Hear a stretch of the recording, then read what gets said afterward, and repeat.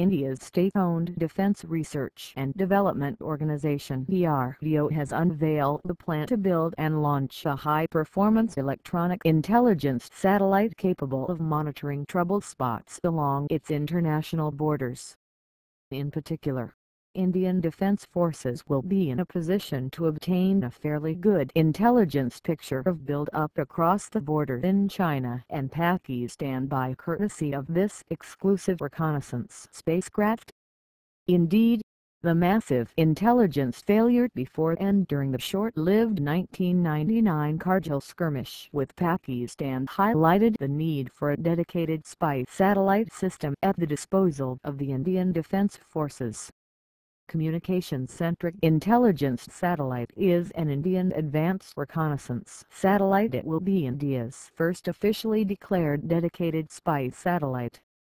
While the payload of this satellite is to be developed by the Hyderabad-based Defence Electronics Research Laboratory DLRL, a constituent of DRDO, the satellite bus and launch support would be provided by ISRO, Indian Space Research Organisation.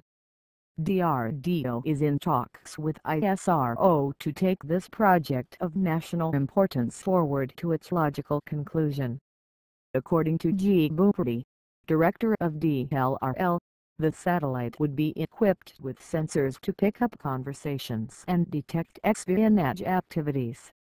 The $1,000 million satellite is planned to be launched into a 500-kilometer orbit by means of the four-stage Space Workhorse Solar Satellite Launch Vehicle (PSLV) from Satish Dhawan Space Center in Sriharikota Island on India's eastern coast.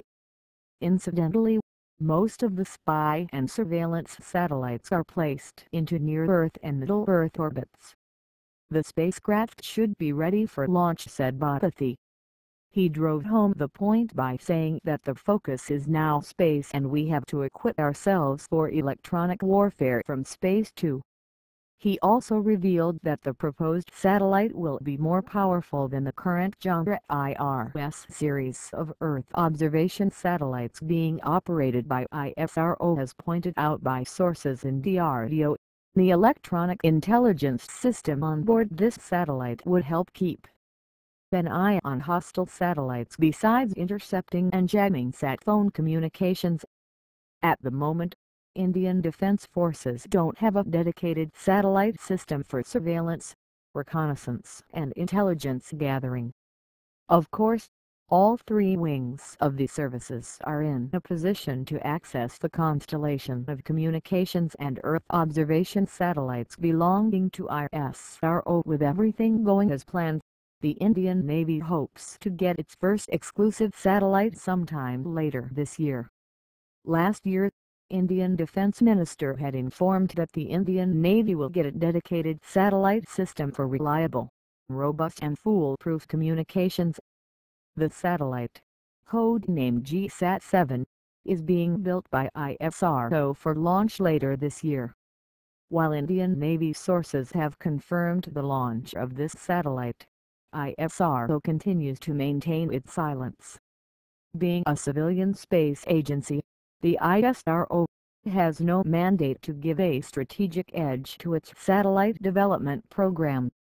Meanwhile, the Indian Defence Forces would stand to benefit from the upcoming launch of Cartosat-2B, which will feature an Earth imaging system of less than 1 meter resolution. The Cartosat-2B is poised for launch by means of PSLV during the first half of this year. Cartosat series of satellites are built and launched by ISRO, though officially meant for cartographic purposes including urban planning and infrastructure development, could effectively serve as a dual-use system. Of course, the Cartosat series falls short of the 10-15 cm resolution featured by the best of the current genre military satellites. The TES technology experiment satellite launched by ISRO with its 1 meter resolution is capable of distinguishing objects and details on Earth as small as 1 square kilometer and has been perceived to be India's unofficial reconnaissance satellite.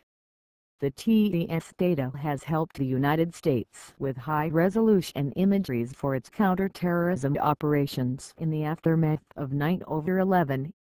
However, the launch of 300 kilograms RISAT-2 satellite realized by ISRO in association with Israel Aerospace Industries (IAI) in April has been viewed as a response to the insecurity complex generated by the 26/11 Mumbai attack by Pakistan-trained terrorists. This all-weather microwave Earth imaging satellite equipped with synthetic aperture radar SAR is capable of collecting data under conditions of darkness, clouds, haze and dust storm. The Indian Earth observation satellites launched so far by ISRO were passive systems in that they were equipped to collect data only under the conditions of brightness.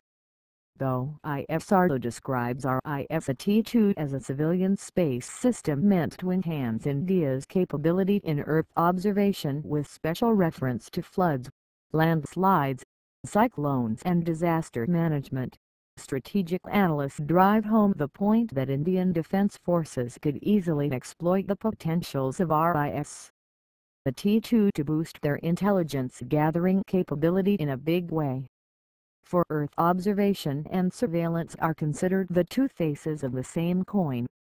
As envisaged now, the Indian Defence Forces could easily use RISAT-2 data to keep a tab on troops built up along India's borders with China and Pakistan.